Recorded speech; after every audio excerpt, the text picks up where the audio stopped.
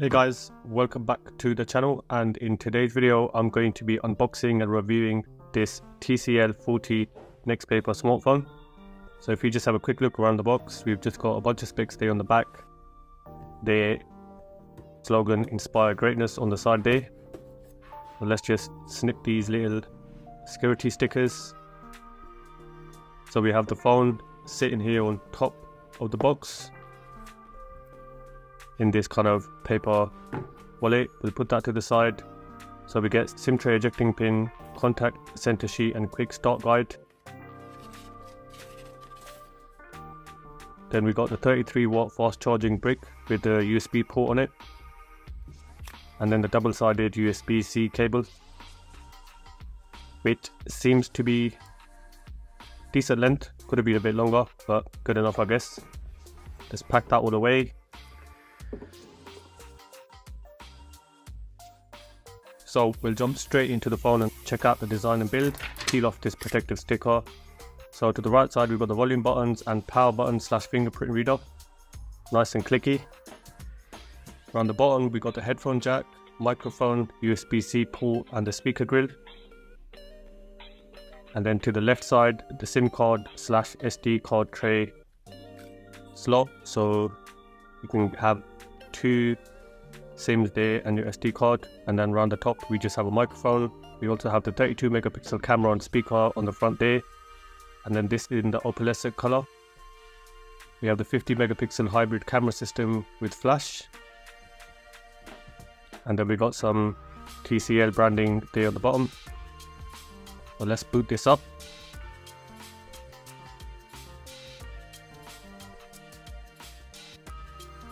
So looking at the display, this is a 6.7-inch LCD display with NXTPAPER matte technology built into it, 450 nits high brightness and 90 Hz screen refresh rate. So dim's quite low, and 450 nits was the peak brightness. So we can just have a look at various things this display can do. We got this NXTPAPER mode, which has this cool animation, and it kind of makes the paper more screen more paper-like, so kind of dials down the colors, I guess. And then you have another option, which is the e-ink mode. So this is basically just like black and white, and you can see there's no reflection, no glare on the screen because of the NXTPAPER technology, or if you want to call it matte display. I have noticed it's picking up fingerprints along the way. So if we just jump in, we have various options. We have eye comfort mode, which kind of just changes the hue of the screen. The color temperature, we have vivid, and your color and temperature you can pick from here. You can change your refresh rate, and then a bunch of different enhancements that kind of make the colors more vivid. So we'll just have a quick look at the colors, and if we have a look at white here, we do have the slight rainbowing effect, which is quite common on matte screens, but it's not as bad as what I've seen on other matte screens. White one level 1, and obviously no HDR capabilities on this display, but the main selling point at the USP for TCL in this smartphone would definitely be the matte display. So you know, you're getting your anti-glare, anti-reflection, and I have to say content on here looks absolutely fine. I'm not noticing like the matte rainbow effect too much unless you go looking for it. We can see here the speaker grills with the charging port, two speaker grills on the side here.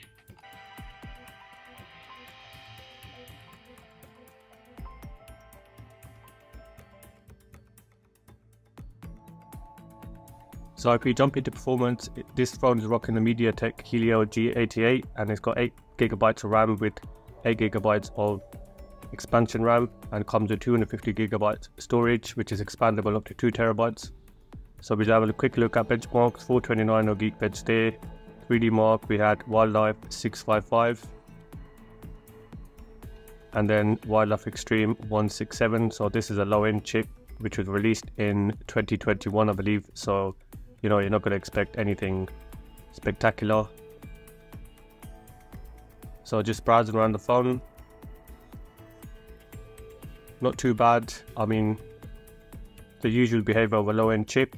Apps might take a second or two to load, and there's a little bit of lagging here and there, but enough to get your daily tasks done if you have the patience when it is needed.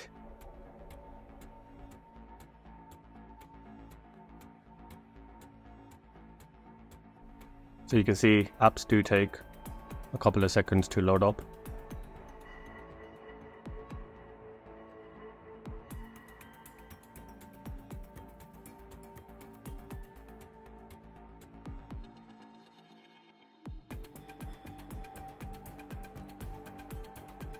So if we jump into gaming, I've got Call of Duty Mobile here. Highest graphics on this is medium and the frame rate is high.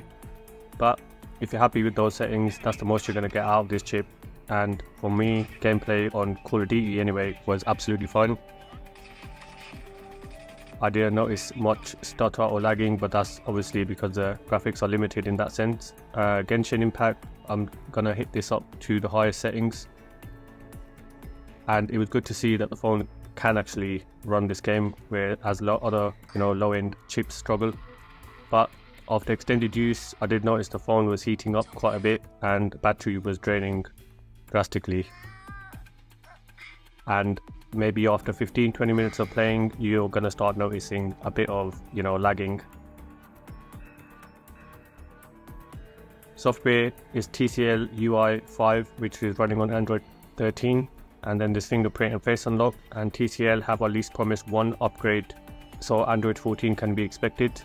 And if you look at connectivity, we've got NFC, casting, Chromebook connection, nearby sharing, all of that kind of stuff.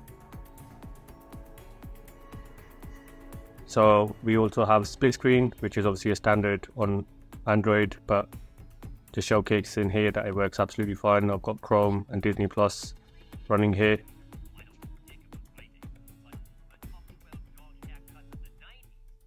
We also have the option of floating windows, which is obviously limited to just one, so you can only you have one at a time. You can swap one out for another one, which is handy for a little bit of productivity if you're going to be using it for that case. And then you have your control panel, which has all your bits and bobs, screen recording, your quick actions, different display settings, which you can obviously edit as you choose. And then they have this built-in kind of news feed if you swipe from the middle of the screen down, and it just gives you like suggested apps and different kind of latest news feeds that you can check out. And we also have a bunch of bloatware apps that I noticed that came with the phone preloaded, so there's kind of just random apps there.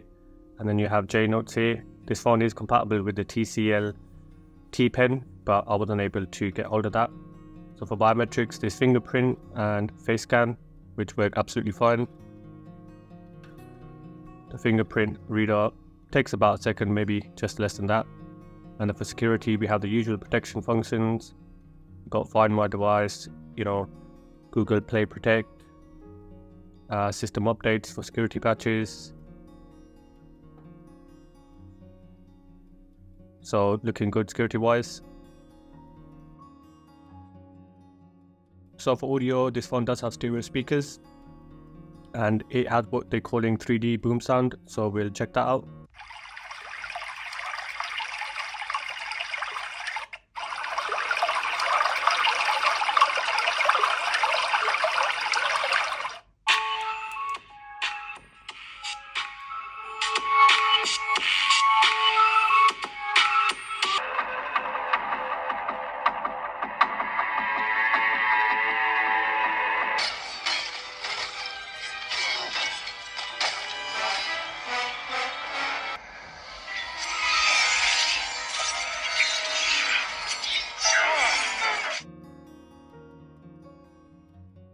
This phone has 50 megapixel main camera, 5 megapixel ultra wide and 2 megapixel macro, and around the front we have a 32 megapixel camera.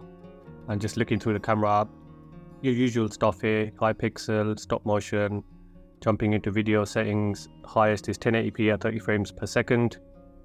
And then you have your usual other options: photo size, 50 megapixel was the high pixel option. So we'll just have a quick look at some footage and pictures that I've taken with the phone, and you can be the judge.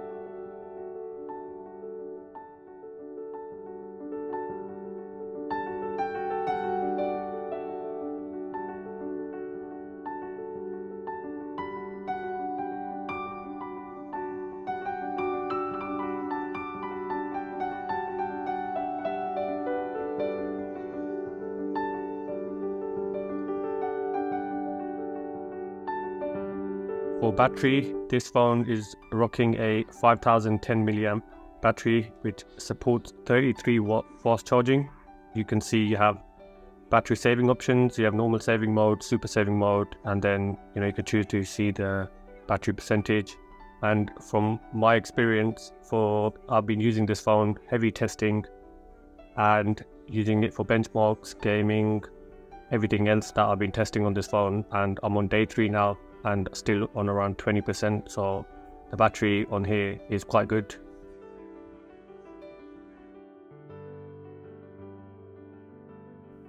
In conclusion, I have to say the USP of this phone is the matte display, and for me, on that side of things, it has been absolutely fine. You might get a bit of problems with the viewing angles, which might hinder the screen in direct sunlight especially, but there's no reflection, no glare, and that is definitely a positive for me. So using the phone outside was absolutely fine, and that matte effect is quite good. I do like that. Cameras on here are decent. Obviously can't expect anything spectacular for a phone around at this price. And performance wise, the chip is capable of handling most things, but like I said, extended use might hinder the performance. But for daily tasks, you're going to be fine. You might not get that kind of snappiness that you'd get with higher chips. You're getting what you pay for. Anyway, thanks for watching guys, and I'll catch you in the next one. Take care.